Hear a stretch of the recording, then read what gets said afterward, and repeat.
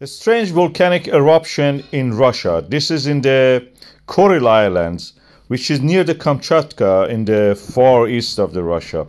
We are seeing it from a ship, above the mast of the ship, or above a crane or something like that. And from the volcano's plum is actually rising above the cloud deck. It looks like a face. This is strange.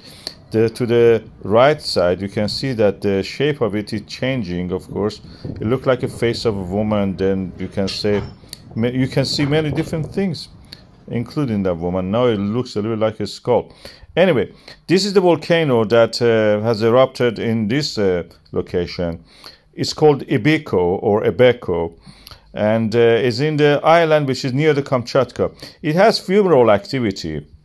It's a stratovolcano due to the subduction of the Pacific plate under the Okhotsk Sea plate, as you can see here.